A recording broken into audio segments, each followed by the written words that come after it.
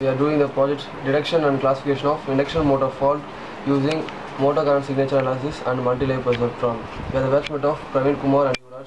We are doing project in Chennai Port Trust. Okay, and then what are the faults was to detect the fault and classify electrical motors in order to avoid the unpredicted breakdown of electrical motors. Okay. Components should be shown here.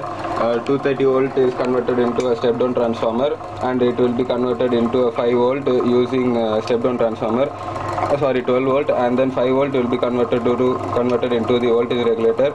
And then in our project we are using microcontroller Atmali 895S9, and this is ADC, and we are using WSN module, and this is a speed sensor and fire sensor, triac circuit, and then current sensor and voltage sensor.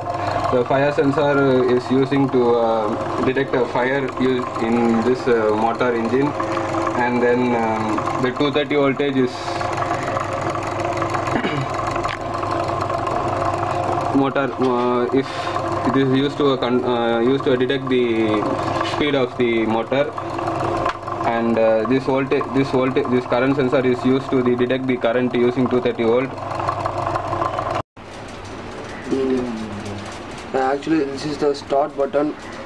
It is started means the motor is automatically started, and then we are using the manually for 100 RPM, 200 RPM. It will select it means the manually, and the motor will be automatically slow down.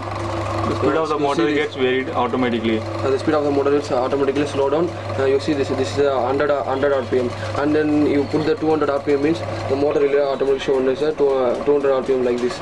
Okay, and then this is the threshold value. Threshold value means the voltage is automatic shown as 240 volt. The step down in the 240 volt voltage increases means the motor will automatically shut down, and then fire value 220 watts. 220 watts increases means the fire sensor will show one, and then motor will be shut down.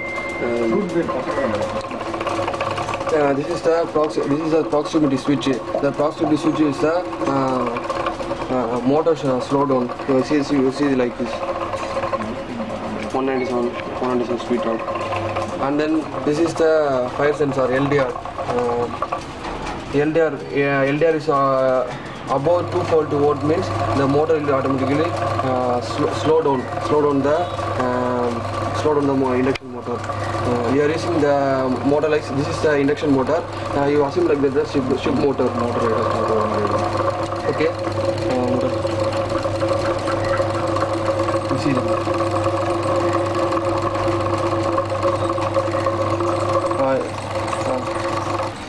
Motor will be slow. About 220, the motor will be shut down.